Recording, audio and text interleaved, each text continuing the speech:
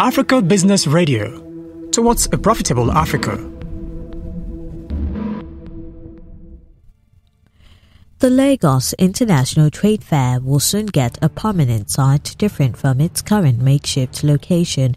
This was disclosed by the Lagos State Governor Babajide Sanwo-Olu, the governor who said he would ensure the Lagos International Trade Fair meet international standard, hoped that the decision will cut down operational challenges exhibitors face in displaying their goods.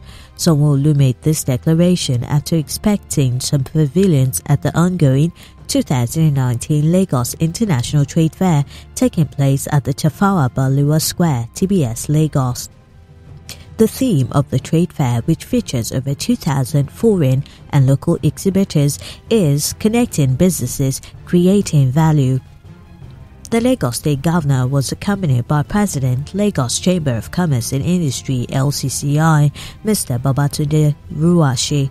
According to the LCCI President, the trade fair was a platform for micro, small and medium enterprises (MSMEs)